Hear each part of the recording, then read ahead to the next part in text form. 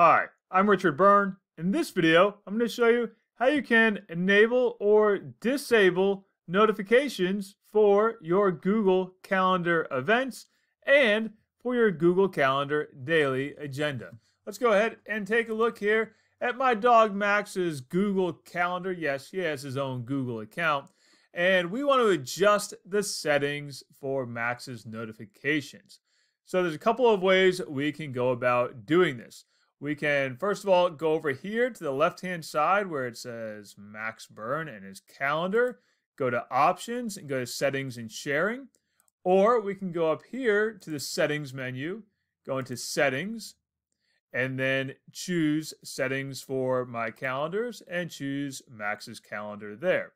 Either way will get us to this menu, and this is what we need, the calendar settings. And we can see here that Max's calendar is not public, and heck, we're not even going to share it inside the domain.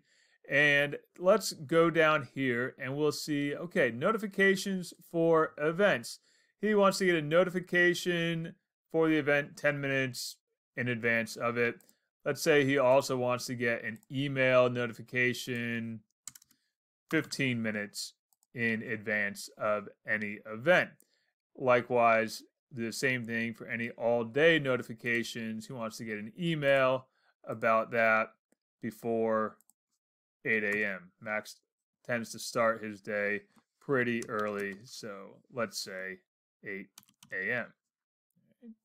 So there's Max's notifications. Now, down here we have other notifications, and we can see here there's the option for a daily agenda, and Max can get an email every morning of all the things that are on his calendar for that day. Now, if for some reason he gets tired of that, he can just go back in there and click none.